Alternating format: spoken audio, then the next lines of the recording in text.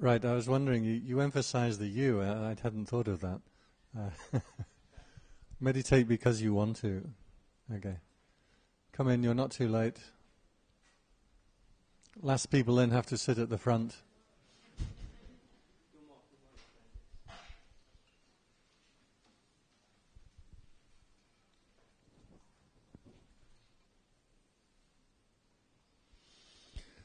So, good. Welcome, everybody.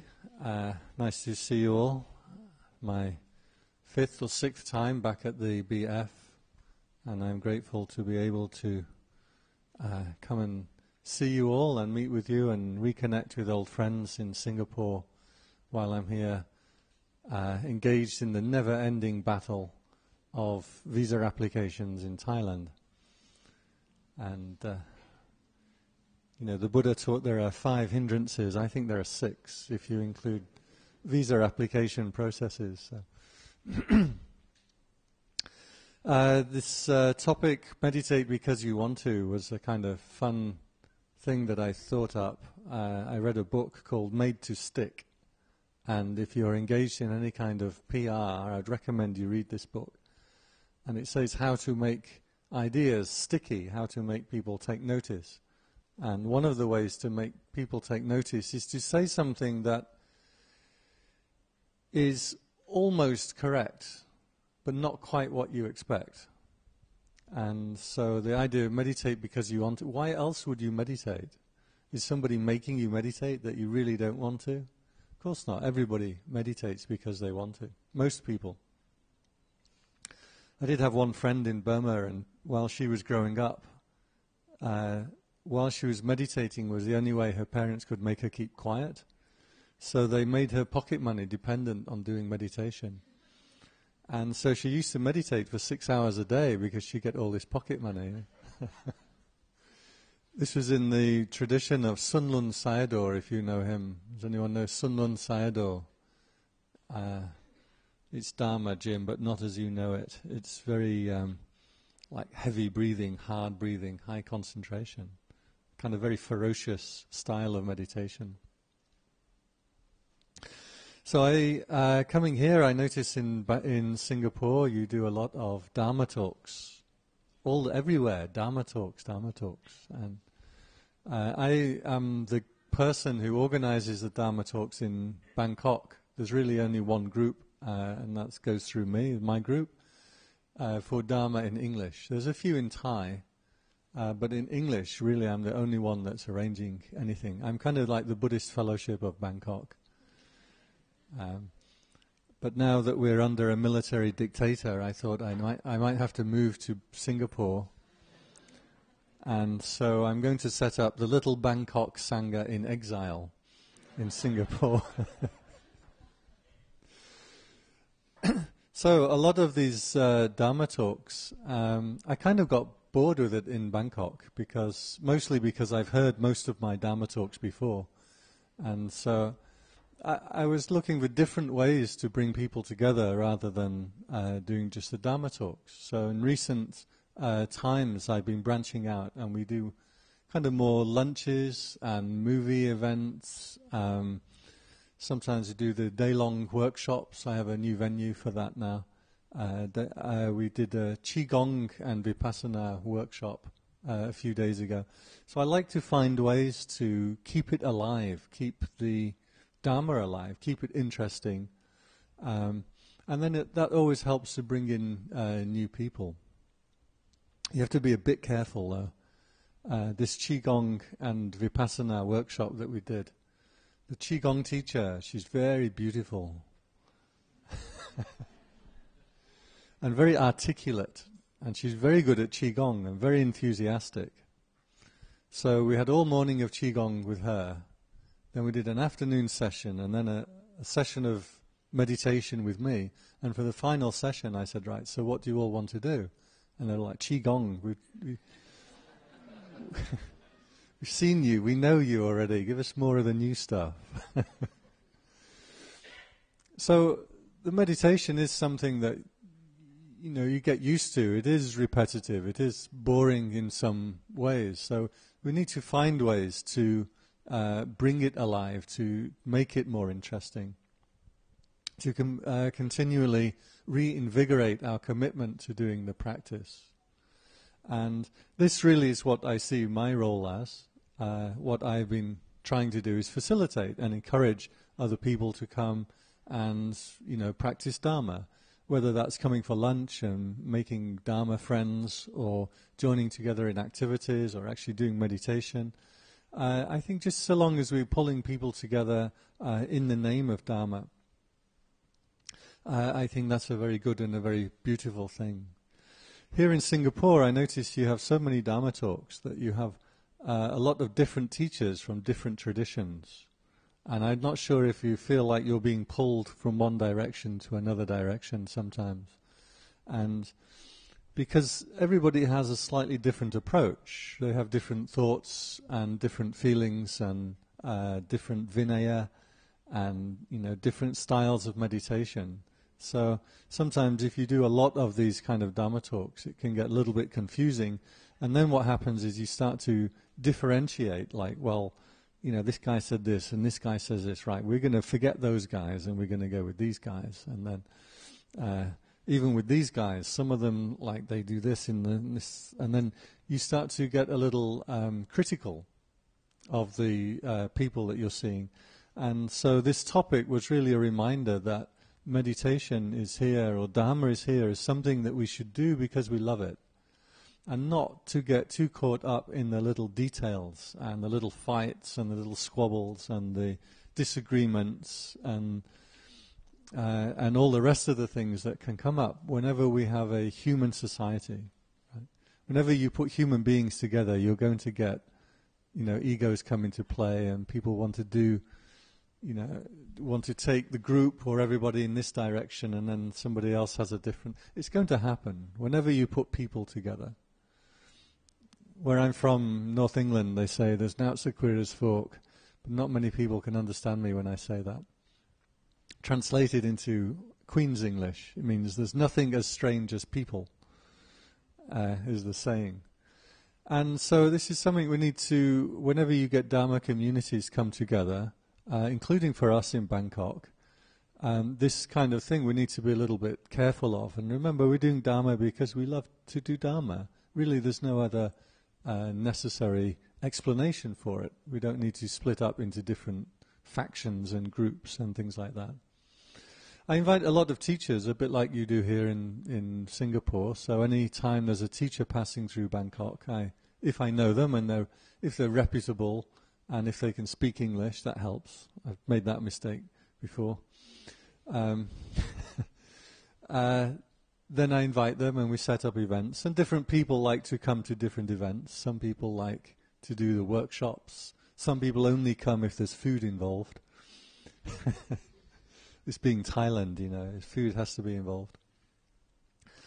Every 2 or 3 times a year, somebody will email me and say, please inform me when you have an event with Ajahn Jayasaro, but not all the other stuff. Only Ajahn Jayasaro. I'm like, no, I'm not doing that. Do you love Dharma or do you love Ajahn Jayasaro? This is what I call kind of inspiration junkies, that you can have a teacher and you're inspired by this teacher, and maybe a really good teacher. I mean, Ajahn Jayasaro, he's one of the best. But then, if you make that your standard, then nobody else is going to measure up. Nobody else does Ajahn Jayasaro as good as Ajahn Jayasaro does, right? So then nobody else measures up, and then they're like, I don't want to come to your talks, just let me know if you're doing something with Ajahn Jayasaro. So I say, no, do you love Dharma or don't you? So I was, since you do all of these Dharma talks, I thought I'd introduce a couple of things that you might not have heard of before. So one of them was a piece of research that I was looking at recently. And this research was by psychologists, of which I count myself as a psychologist. And us psychologists are very, slippery. We never quite tell the truth. And there was a test done, and they told the participants that the test was being done about exercise.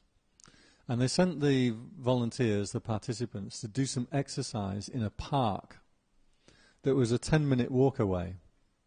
Right? So 10 minutes walk, you do your exercise, 10 minutes back, and you report back at the centre.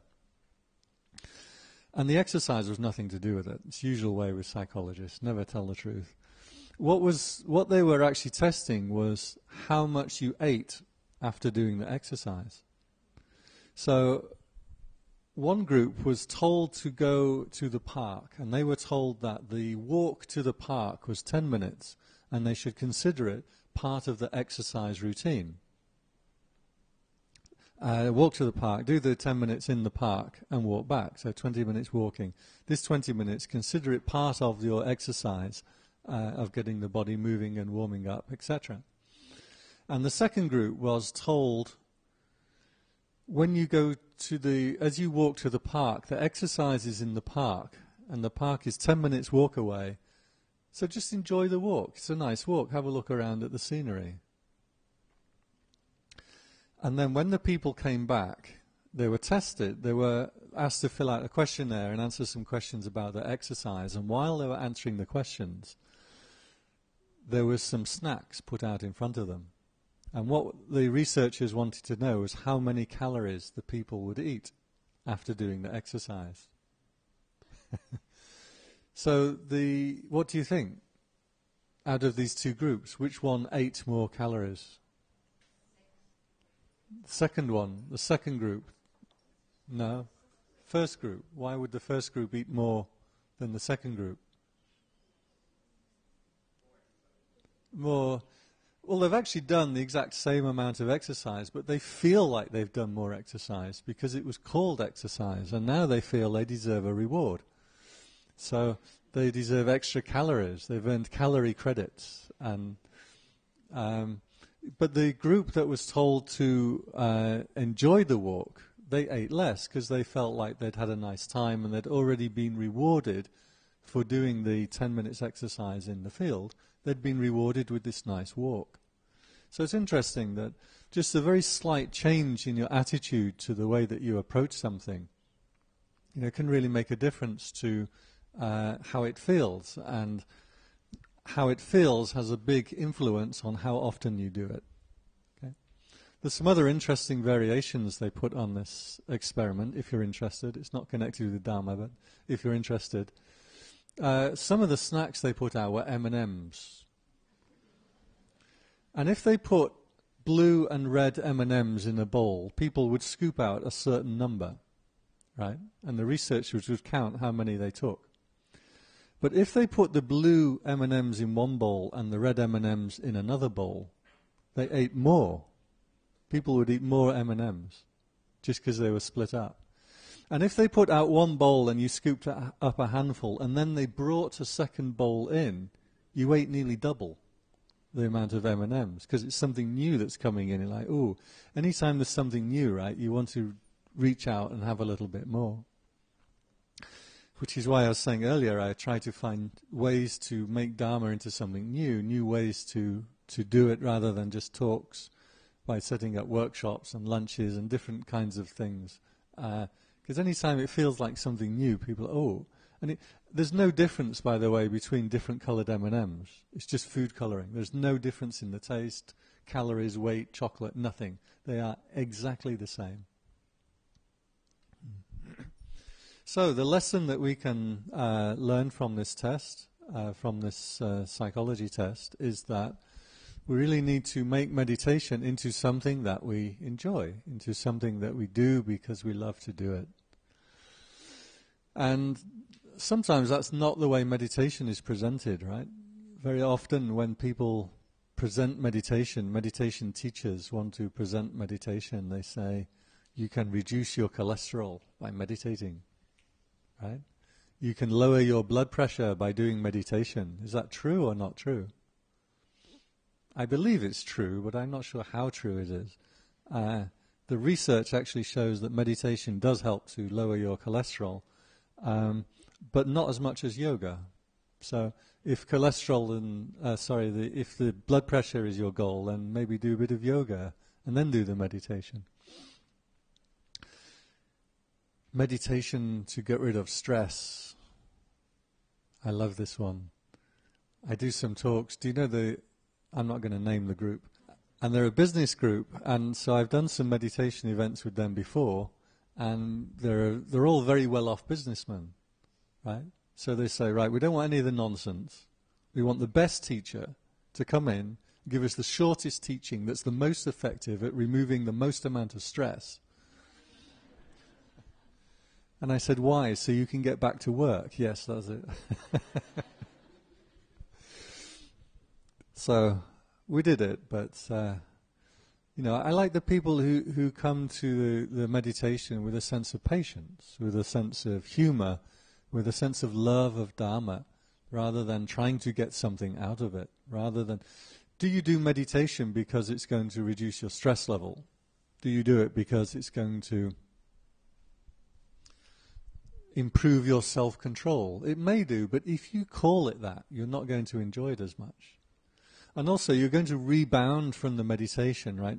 Because you've made meditation into work, just like those people whose walking was exercise. Because you made meditation to work, it's something then that you rebound from, and then you give yourself time off, right? Now I've done my half an hour of meditation. I've earned myself enough karma credits to do 2 hours watching Game of Thrones.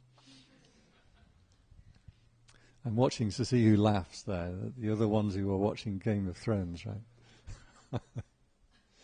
But if you call the meditation, if you call it to yourself, if you name it something that you love, you do because you love to do it. If you do Dharma because you love Dharma, then when you finish the meditation, you're less likely to rebound from it and indulge in, some sensory delight and pleasure, and more likely to keep the meditation going. The latest benefit from meditation, gene expression. Meditation improves your gene expression. Have you heard this one? And there's a teacher talking about this, and I'm always a bit skeptical. I consider myself a good scientist, a researcher and a scientist. I like facts. I don't like hocus pocus. I don't like new age treatments for things. I like medicines, chemical medicines that's been proven. That's just my way. I like science. And so this meditation, the teacher was there saying, meditation will improve your gene expression. And I said, what's gene expression? And he said, I don't know, but it's better for meditators. Sounds a bit like one of my heroes, Muhammad Ali, remember? Somebody said to him, he was acting up, and the reporter said to him, Ali, you're being very impetuous today. And Ali replied, I don't know what impetuous means, but if it's good, I'm it. So, gene expression. Hopefully we've all got very well expressed genes now, being meditators. So, why do we do stuff? The motivations for doing stuff is something that's also is important to consider. When we're picking up meditation and when we're joining events and when we're going to places, it's important to consider the motivation. And what usually happens with human beings is they like something and then they find reasons for it afterwards, right? Usually you like something and then you afterwards you think of all kinds of reasons for why you should like that. So you might like football and then you say, well, I like football because, it's good exercise or it's sport or it's beautiful or, all the reasons come afterwards. Usually your initial motivation is you do things because you like to do them, because your peers are doing them, or because your friends are doing them, something. And then all the thinking comes afterwards. And I think this is the same with Dharma groups, that different Dharma groups that I've been around, is very often they kind of split up and have different kinds of thinking, and like this faction like monks from this tradition, and this faction they like only meditation, and this faction they like more study. And do you know Ajahn Brahmot? I heard he's quite popular in Singapore right now. He was like the meteoric rise to fame in Thailand a few years ago, and well deserved. I mean, I've met him a couple of times, and if there's an arahant around, he will be it. and he's shot to fame, like too high, too far, too soon kind of thing. And one of the groups that I also go to in Bangkok is a Abhidharma group, and they're Abhidharma fanatics, and they have these classes that run Abhidharma. But then, you see, if you do a lot of Abhidharma, and you've recited all these lists, and you've learned all this Abhidharma, then you start to look down on people who don't do Abhidharma, right? Because that's your way of understanding, that's what you've practiced. And if someone else doesn't practice that, they haven't understood as much as you have. So you get this, you always get this creeping in of, you know, the ego and the thoughts and your explanations. So in this Abhidhamma group, they really didn't like Ajahn Brahmot, you see, because Ajahn Brahmot he's just a meditator. He doesn't really even know much about Buddhism in the sense of academic way. So they didn't like him. They said, oh, he's no good because he hasn't done Abhidhamma. He can't be enlightened. He has to go through our Abhidhamma class to get enlightened too. And then there was some scandals about him. Actually, not about him, about the organisation that was supporting him. It was, actually, he doesn't care less about anything. He's finished. He's done. He doesn't care about these things. So this Abhidhamma group were printing out the newspaper articles about him and blowing them up and putting them all over the walls and doing things like this. And this is what can happen, is because you're moving away from that initial love of Dharma and start getting caught up in these little minutiae, is that the word, in the details, and then start to draw comparisons, and then the thing that you do, you start to value more highly than the thing another person does.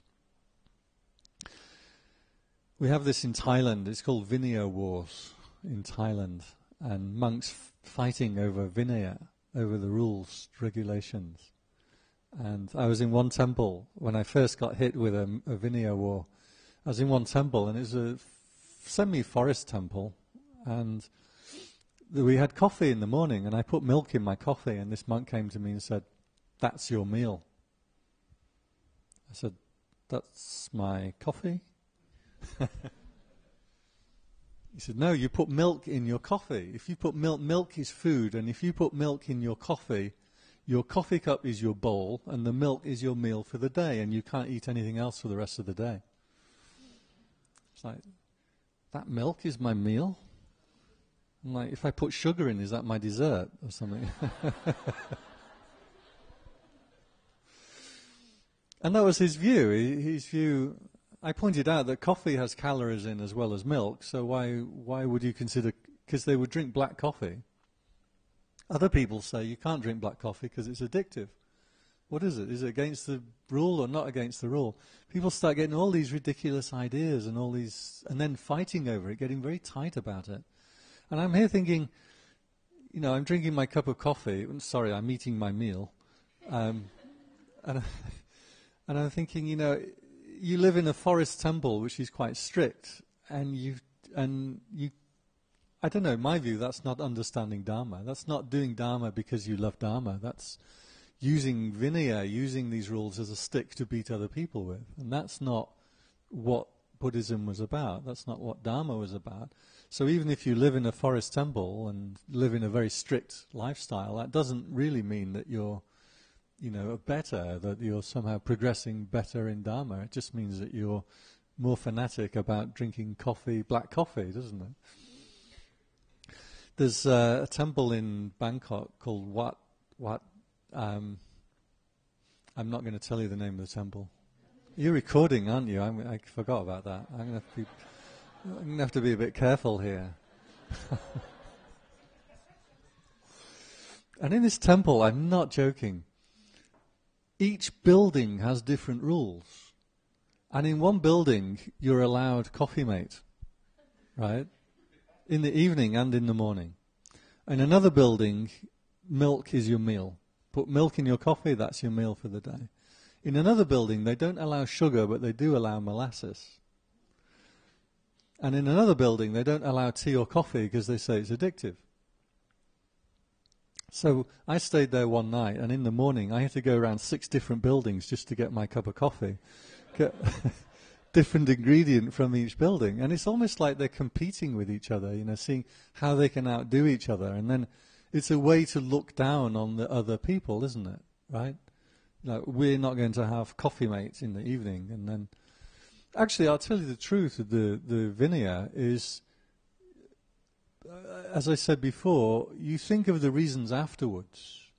You know, you do what you like, what you want, but the reasons come afterwards. So for all of these Vinaya rules, really, it's not a case of whether you can have milk or you can't have milk or things like this. It's a case that you do what your temple does, right? If I'm living in a temple, for example, my temple, we can have milk in the evening. The temple where I ordained, you can have milk in the evening, but not soya milk. That was considered food. Ajahn Sumedho's group will have soya milk, but they won't have regular milk.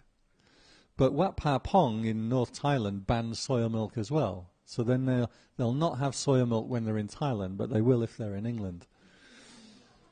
It starts getting a little crazy, right? But the point is not whether one of these rules is correct and one of them is incorrect. The point is you do what you do in your temple. If all the monks around you follow a particular rule, then that's what you follow, right? My temple, they use the orange colour. I don't like that.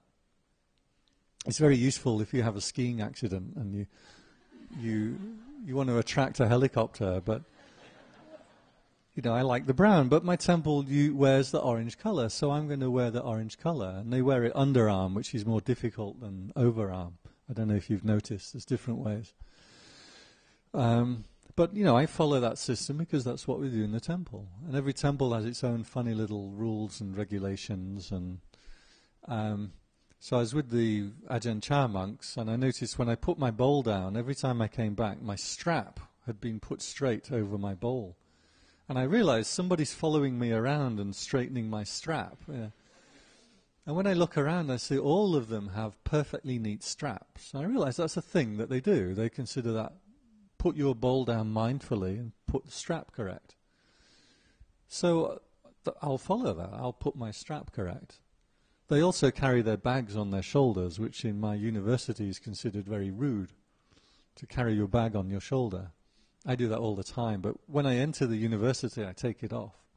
I don't know if you've noticed, sometimes you take pictures of monks. If you take photos of monks and they have their bag on their shoulder, when you take the picture, they'll take their bag off and hold it here. You know, you probably don't notice because you don't know the rule, but they're not supposed to carry the bag on the shoulder. I shouldn't have told you that, because now you're going to be looking around these monks. That monk, he's no good. He's a shoulder-carrying monk. So, you know, be careful about judging other people and criticizing other people. Be careful about getting caught up in your own little mechanisms. We're all in avijja, we're all in ignorance. We're all trying to work this stuff out.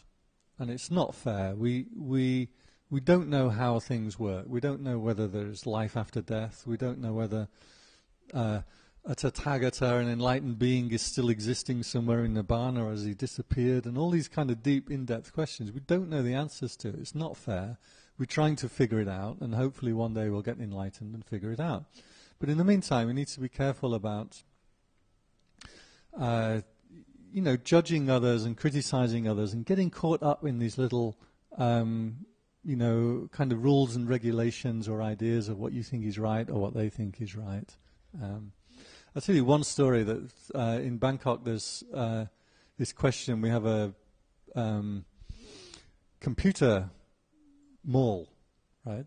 And the monks really love the computer mall. And lay people don't like to see monks. There's always criticisms about it. And every so often there's a campaign to monks are not allowed in the computer mall, and we just take a picture of ourselves next to the sign and walk in. Because we like our computers. But I've noticed that people want to email me, as you know, they're happy sending me an email, but where do I get my computer from? And so one of these malls, MBK in Bangkok, and I'd never actually been there before, and a friend of mine calls me up and he says, my iPhone doesn't work. I need to take my iPhone to be fixed. I offered my advice, which is the best way to fix an iPhone is to buy an Android, but he wasn't up for that.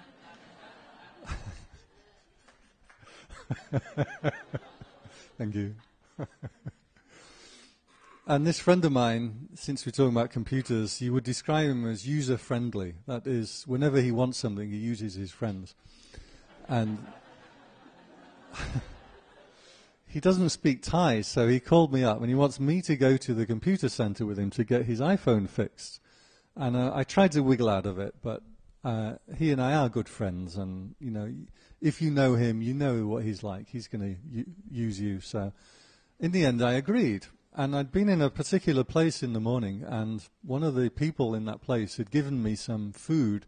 I just remember that I didn't want it, whatever it was. And she'd given me this food in a pink bag. And so then my friend calls me up, so I have to go with him to this computer mall to get his iPhone fixed. And guess what? The guy in the shop spoke perfect English. And we just said, "Can you fix my iPhone?" He said, "Leave it with me." That was it. That was my translation. I was like, "Do you want me to translate for that for you?" So and then, so we have a couple of hours to walk around the mall, you see. Now, my friend says to me, "Can I carry your your monk's bag?" So I gave him my monk's bag, and he was carrying that around, and I was carrying the pink bag around. And I thought, I'd rather you carry the pink bag, and I'll carry my bag. But anyway, so we're walking around this shopping mall with this pink bag. It's got some writing on it. I didn't know what the writing was. So I'm walking around with this pink bag on my arm in the middle of the busiest shopping mall in Bangkok. Quite happy because I'm looking at all this tech stuff that I never usually get to see. And I've been walking around for a couple of hours, and I've got this pink bag. Now, I'm not ashamed of carrying a pink bag. I feel secure in my manhood. I think I'm, secure in my masculinity, that I'm not going to be ashamed of walking around with a pink bag. Anyway, I get back to the place where we're having the meditation in the evening, and as I walk through the doors, one of the ladies there, and she saw me walk through with the pink bag, and she went, "Ah, you can't carry that." I said, "Why?" "Because it's pink." She said, "No, because it says Victoria's Secret on it."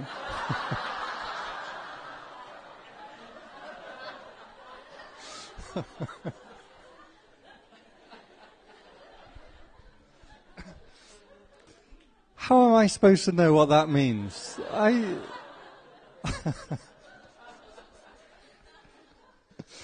So what do you think? The people in Bangkok, do they think, is this a good monk or a bad monk walking around? So the lesson to learn is not to judge too much. Sometimes you don't know what's going on. You don't know what people are doing. And, we're all in avijja. We're all in ignorance. We don't understand enlightenment, life and death. We don't understand logos of shops. We're all confused. So I think the thing to do is to try to have much more patience with other people, rather than to try and fix things or try to get involved in these little minute details. And this guy's good because he does this, and this guy's no good because he does that, and then there's this person, and not to get too. That's bringing the ego into Dharma. And really, I think the source of it all should be that we love Dharma, and we love to encourage Dharma. We love to encourage and facilitate other people to love Dharma. I can give you an example. Right now in Thailand, we have Thailand is one of the world's 3 military dictatorships. We have a new military dictator, and there's still some question of whether he's good or not good. I have my own views on that. Again, we're on camera, so I'm going to be a bit careful. But what he's doing is he's sweeping into every department and say, right, now I have absolute dictatorship. At the point of a gun, I can do anything I want. And so he's marching into every office and saying, right, I'm going to solve every problem. Have you ever known anybody who could do that? Yeah. I'm thinking of people like Napoleon. I mean, he was brilliant. He could solve problems. But, when you have that kind of power, then you think your solutions are right. And then you start doing things wrong, but you don't see yourself. Unless you have other people around you to tell you what you're doing wrong, you start to lose sight of the fact that you might be making mistakes. So the general walks in and he's reforming Buddhism now as well. He said, Buddhism needs reformed as well. These monks are no good. So he's decided he's going to make the monks good. Like a military general, right? And he knows which is a good monk and which isn't a good monk and how to change it. And do you know how he's changing it? He set up a phone hotline to report bad monks. Is that going to work? Is that really going to make all these monks go, oh, I'm going to be really good from now on, just in case someone reports me to the general? Of course not.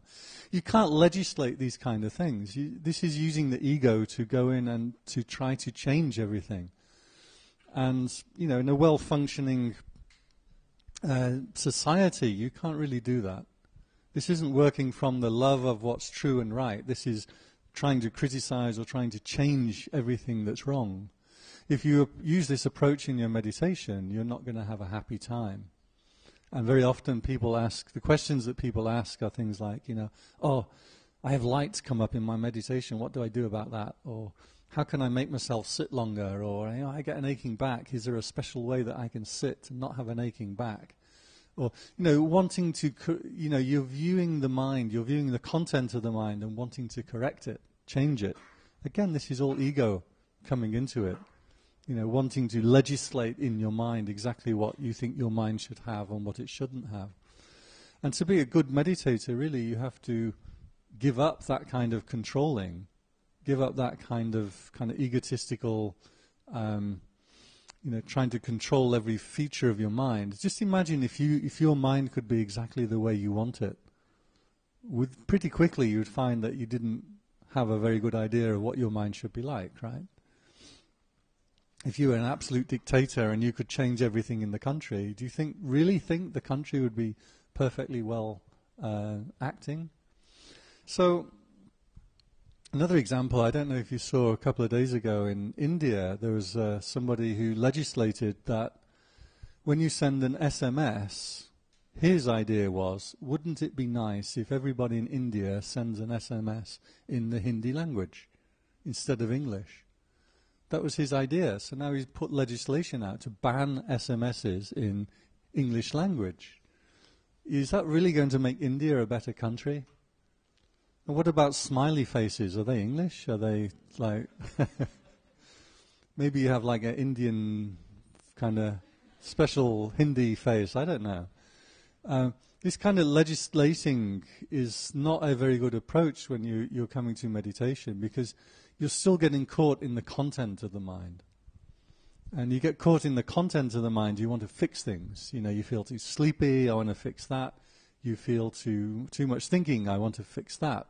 Then you have thoughts come up of lust or desire or hatred or jealousy, then you want to fix that.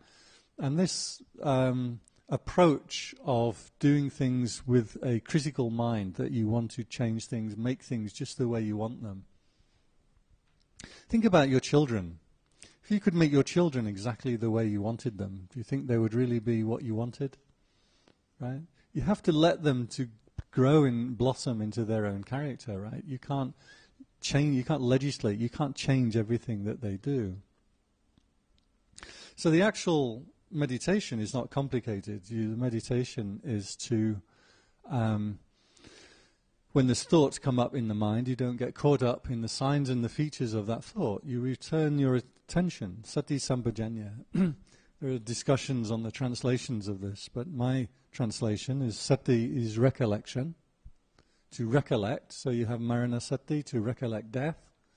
You have different kinds of sati. You can recollect the quality of your own death, your own mortality. You recollect loving kindness, you can recollect patience or generosity. There are different kinds of sati. One kind of sati is sati sampajanya. Sampajanya they translate as awareness. Or you might say the feeling of your own consciousness. So you put sati and sampajanya together, you get this recollection of your own consciousness. That's independent of the content. Consciousness is citta, aramana is the content of your mind. So if you can see something, hear something, smell something, that's the content, that's the aramana. But the hearing, the seeing, the smelling, that's the citta. If you return your attention to that, you start to lose the attachment to all the things of the world. the mind and the body start to become very bright, becomes very still. When the mind becomes bright and still, then you don't need a meditation object anymore. You can just sit with being. The actual word is ekabhava. Ekabhava means to become one. Eka is one, and bhava is to become. So literally, it's just to become one. Meditation is getting more and more simple.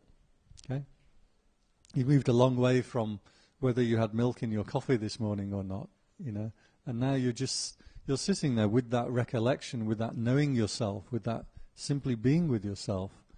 And that's what we're aiming at. It's not actually that complicated. And it's free of the content, free of the judging and the criticizing and the wanting to change things and the wanting to control everything in the mind.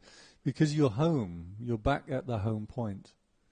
So when the Buddha says that, desire is a cause of suffering, and if you consider your life, can you possibly give up desire? It's not possible. I tried once.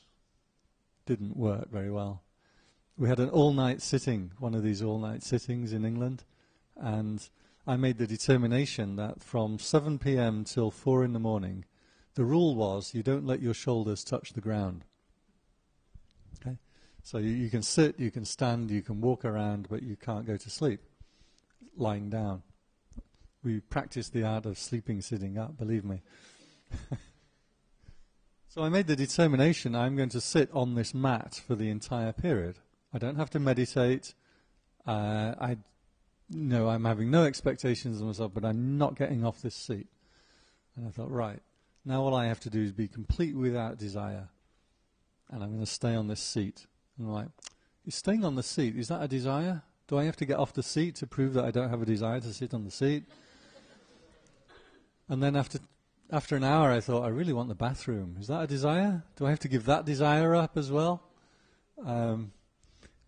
So it gets more and more complicated. You can't do it. It's just ridiculous to try. But if you hold the idea of desirelessness as a meditation object, and you withdraw the mind from getting engaged in the senses, then suddenly you find yourself in a spot without desire.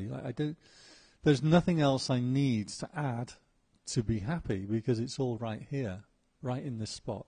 And when you see that, you see Dharma. And when you see Dharma, then your motivation for doing things becomes a love of Dharma. So I want to finish off with mentioning my abbot. He's the acting Sangharaja, Supreme Patriarch of Thailand, and I really like his style myself. I have little to do with my temple, but I really admire him and his style. And a few years ago, his style is he will encourage things that he thinks are good, but he will never criticize things that he doesn't think are good. Right? He doesn't get involved in any kind of fighting, legislating, changing, reforming. Now, maybe he should. Maybe there are reforms that need to be done to Thai Buddhism. In fact, there are. We know that. We all know that. But that's not his style. He encourages things that he thinks are good. So a few years ago, when there was this bhikkhuni ordinations in Australia, and some monks came to see him to clarify their position on this. And I said to them, did you bring any photos of your temple? Right? And they're like, we've come to discuss this issue. Now, Wat Papong is doing this, and this group is thinking that, and the Somdet of Somdet Puttajan is thinking this, and blah, blah, blah. I'm like, okay. It's not my job. I'm not the Sangharaja yet. Yeah, a few years. And so they went and they saw him, and they said, right, okay, here's our position, and this is what we've taken, and this is how we're considering that, and that's what they have been doing, and we think that this, and then the Somdet is like, he goes, did you bring any photos? And that's what he'd be interested in. He's not going to get involved in any of the kind of fighting and the squabbling. But he will encourage things that he thinks are good. So he wants to see that you've built a temple and that you've got people coming in and that you've got a Dharma program. That's what he wants to see. So I find that a very good inspiration. I like that style. I like that idea. And this is why I've been saying today that, meditate because you want to. Do Dharma because you love Dharma. then you have a gift to give to other people. You're helping to facilitate other people with Dharma without getting involved in their particular characters and characteristics and thoughts and views and opinions and all the rest of it. What you're doing is coming from a true love of Dharma. It's the same with your children. If you're going to raise children and you want to control everything that they do, what kind of children are you going to have? You know, a child that does everything that their parents tells them, you know, would be horrible. You know, you wouldn't want that. You want to, when you're raising children, not that I have experience, but when you're raising children, what you want to do is just shine that love, right? You want to give them love, you want to give them support, and you want them to develop their own character. And they're going to go off track in certain times. They're going to do things wrong. They're going to make mistakes. But your job as a parent is there to shine the love, to give the support, and make sure they're fed and go to school. You know, that's your job as a parent. So I think this is the same for us in our Dhamma groups, that we want to be careful about not getting involved in trying to control things, and to remember that our job is to love Dharma, and that's all you really need to do. And then you're supporting other people, and then you're taking other people towards Dharma. This, you may notice, you know, just to finish off, I didn't intend to, but finish off with a Bible quote. Remember that phrase in Matthew, I think it is, that you're talking about God's love, and he says, the sun, it shines on the good and the evil, the rain, it falls on the just and the unjust alike. So this is what we're trying to do with the Dharma. So the Dharma should be there for all people, and not to be criticizing or breaking up into groups or separating or thinking that you know what would be good for everybody else. And shine like the sunlight will shine on all things alike, like the rain falls on all things alike.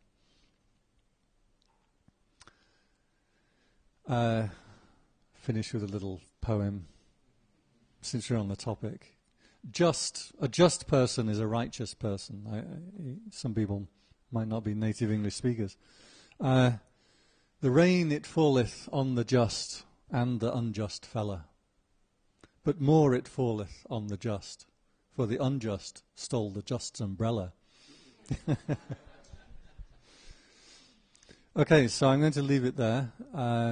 So thank you for your attention. If you've got a particular question about what I've been talking about or anything else, then we've got a few minutes. Yeah.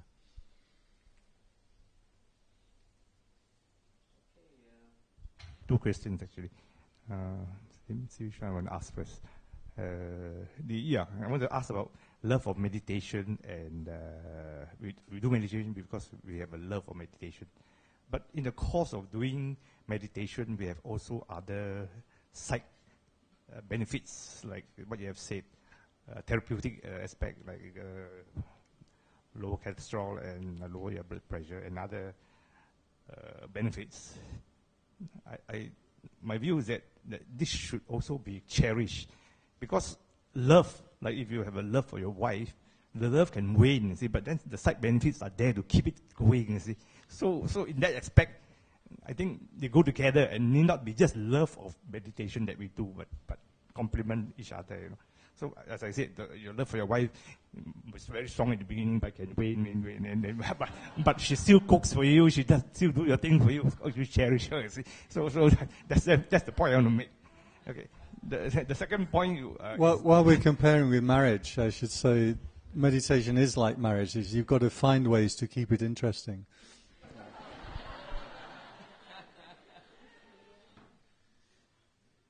My second point is that just now you talk about we like something and we do it, and then after that look for the reasons why we are doing that. It's very interesting, because in evolutionary psychology, there is an inbuilt PR person in us, you know, the spin doctor, if you like, to make us look good. So because if you like something and don't have a reason, then when people ask you why you're doing it, and you say, I don't know, then people will not respect you as not a logical person. So the spin doctor spins the reason after you have done it, to say that this is the reason. So would you like to comment on that aspect of it? Yeah, that's, to me, is a very, very interesting topic. And it's quite well researched in psychology that in many different ways. One of the ways that springs to my mind is a phenomenon called blind sight. And blind sight is with people who have eyes and optic nerves, and the ocular area of the brain at the back can see images. But the images are not able to go into the conscious mind. So right now you're hearing the air conditioner, but you weren't aware of it, right? But when I mentioned it, you've brought it into the conscious mind, right? Because you can hear it now, right? So that's bringing something in. They actually call global workspace theory is a new theory. It means that there's like a CEO of the brain, and that's the consciousness that you're aware of. And only when something goes really wrong does the report go up to the CEO. You know, so you can walk down the road and you're not conscious of your feet moving unless you're a good meditator. Is that for me? But then if you stub your toe, you see your toe will send a message up to the consciousness. You need to pay conscious attention to the toe. So with blind sight people, they're unable to get visual images into the conscious area of the brain. And yet they're still able to see, but they will swear that they can't see. Right? So some of the tests that are done on these people are things like, you'll ask them, what colour shirt am I wearing? And they'll say, I can't tell you what colour shirt you're wearing because I can't see, I'm blind. And you say, well, guess. And they'll say blue, and they'll be right. So they can actually see, but they just don't believe they can see. But the curious thing is, on this topic, is if you ask them, why did you say blue, they will think up a reason. They'll say, well, you know, the sky's blue, or I remember my mother wearing blue, or something. And in actual fact, they can see it. They just will think up a different reason to explain what has happened. It's a great topic, actually, but it's nearly lunchtime, so.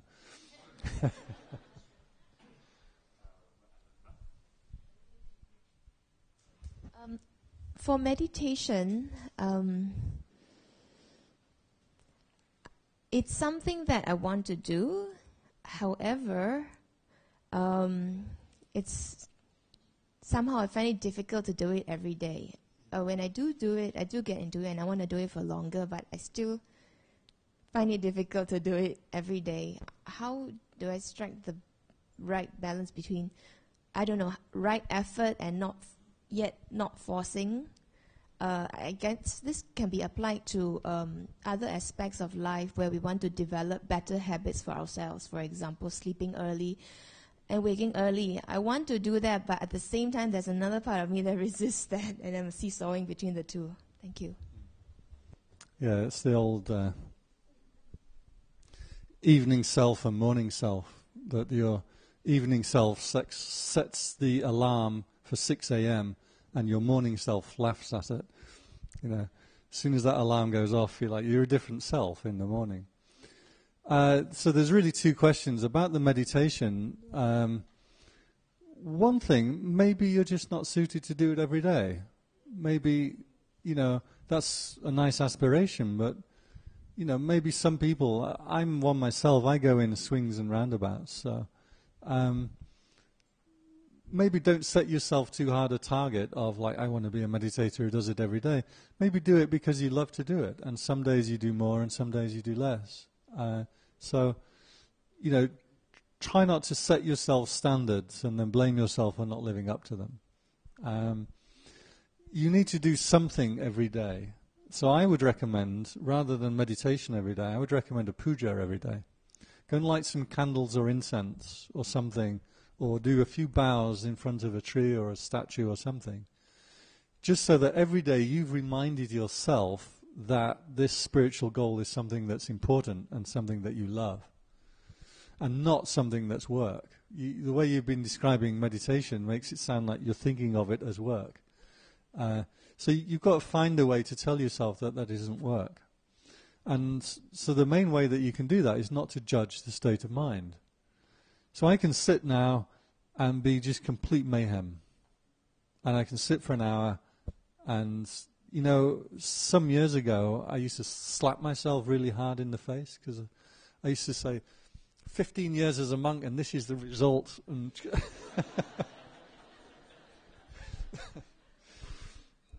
and maybe I needed to do that. That was a way to really stir up some energy. But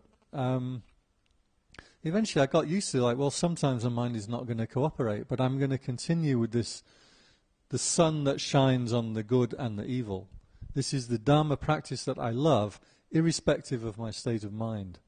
And once I've done that, then now I meditate because I love to meditate, not because the meditation went well or it didn't go well. And so this is a trick that, you know, people get very caught up in the content of the mind and miss this light that you're shining, this light of awareness that is there. And it's a beautiful thing. Just to sit and have the intention to meditate is a beautiful thing already. Yeah. As for habits, there is a very good book called The Power of Habit. Have you read that? I can't remember his name is Schwartzling something.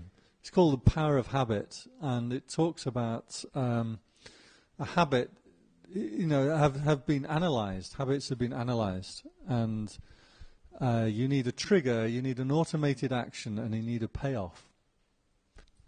This research was picked up by a chap called Claude Hopkins, who was the world's first truly great advertising executive.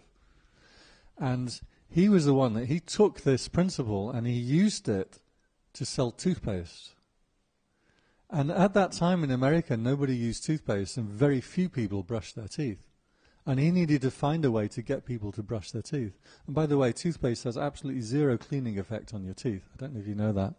You can clean with water and it's exactly the same effect. The only thing toothpaste does is add fluoride. But his genius was he knew that you had to make a habit. So he made a very good advertising campaign of movie stars with these big, bright, smiling faces. Now, everybody wants to be like a movie star. So you've got a trigger. You've got a reason to start brushing your teeth. The automated habit is the brushing. And the payoff, turns out he did a lot of research in how to give people a sensory payoff. And it turns out that two things give you a payoff for brushing your teeth: foam and mint. So if it's foamy and minty and it makes your mouth tingle, that gives you the payoff. And so he transformed the world. This was Pepsodent, and now everybody uses, toothpaste, right? Without even knowing that it was thought of by this one guy who was selling one particular brand of toothpaste. Yeah. There's a lot of things like that, like bacon and eggs for the breakfast. You probably didn't know this was thought up by Edward Bernays. He decided that you should eat bacon and eggs for breakfast. So he used this same kind of routine. I could talk a lot. I like these things. The Power of Habit, that will really give you a lot of insights into your bad habits and how to change habits. Excellent book.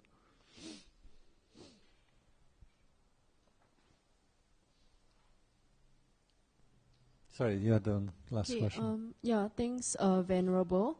I would like to ask, you were saying that the motivation for meditation should just be for the love of Dharma, but I thought that we all do Dharma in order to help ourselves suffer less. And I personally don't really like meditation because a lot of times the mind is quite a lot of mayhem.